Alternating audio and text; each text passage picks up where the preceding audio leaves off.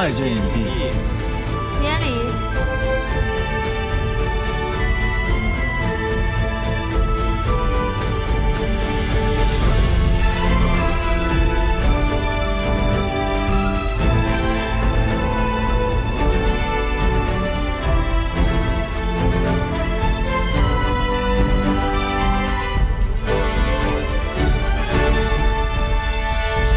小唐姑娘竟然是摩罗女帝。 无板无趣、独断专行、蛮横刁钻又不讲理的人，我是绝对不会喜欢这样的人的。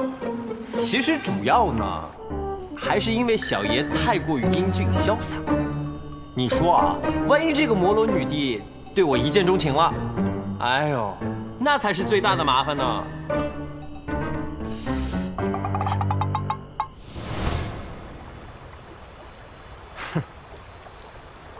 二殿下如此看着本君，莫不是有什么话要说呀？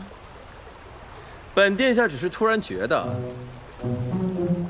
帝君与本殿的未婚妻长得着实相似，一瞬间，恍惚了。哦，本君居然与二殿下的未婚妻长得如此相似，那可是天大的缘分呀！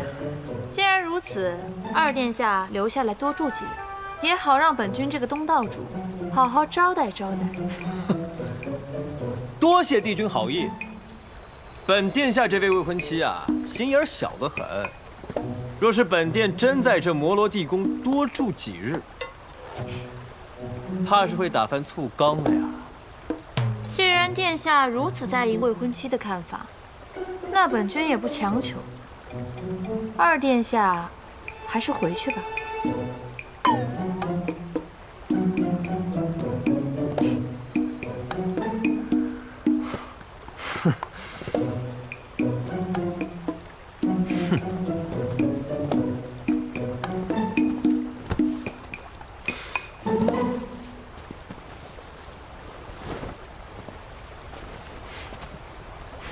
帝君，出空年少，多有冒犯，还请帝君见谅。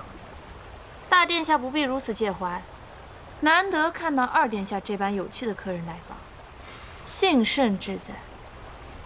护法，待大殿下先下去休息，我与二殿下还有话要说。其他人也退下吧。是。是。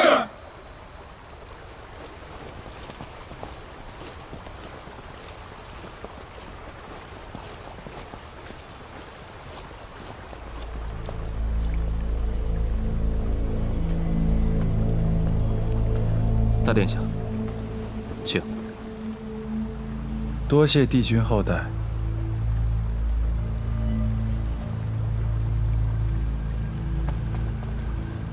一旦出空与摩罗族联姻，父王势必会更加看重他。到那时，麒麟族族长之位毫无悬念就成了他的囊中之物，绝不能这样。